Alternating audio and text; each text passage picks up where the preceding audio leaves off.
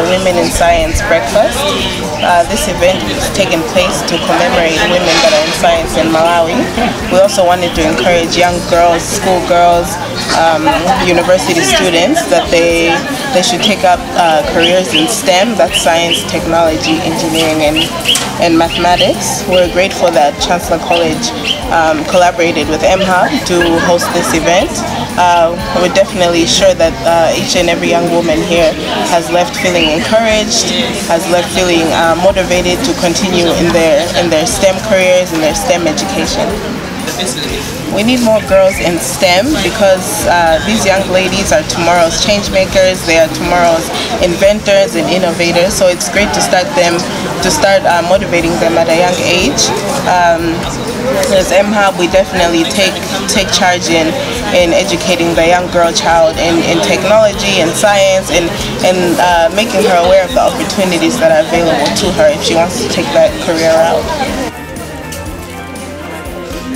The next Einstein Women in Science event has actually benefited me quite a lot.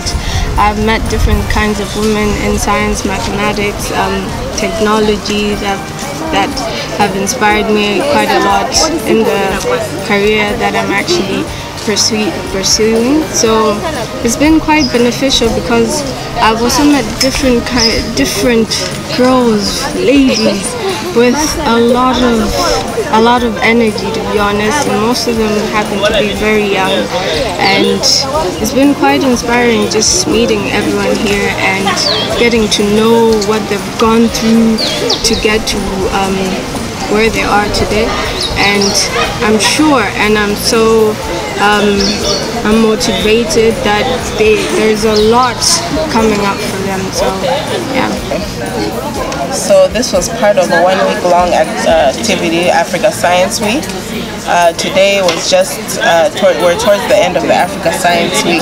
So I know that we've made a big impact. We've educated the young girl child. We've motivated them, and they walked away feeling more encouraged and more with a broader idea of what opportunities are out there for them in science and in technology.